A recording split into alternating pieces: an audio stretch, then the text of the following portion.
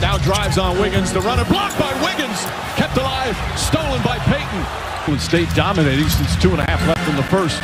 Scored the last 11 of the first 5 here of the second.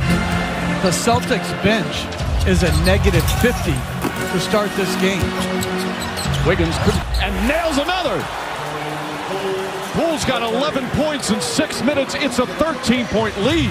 You fall in love with the way that Poole has started knocking down shots, but Draymond Green is making plays all over the floor. Another turnover.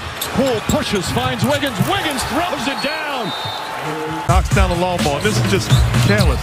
Get double team, get rid of the rock. Excellent defense by the Warriors. Off to the races. Simple basketball in transition.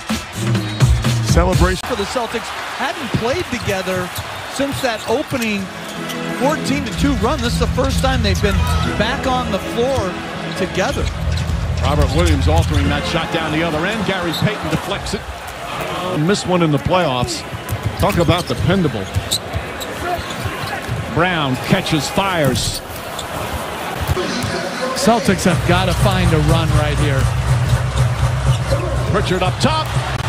Payton comes up with it. Yet another turnover. 4:41 remaining. The Warriors went up by 22 moments ago. Celtics, who have bounced back so many times this season, they're going to need a big comeback to force a game 7. And Horford throws it out of bounds. That's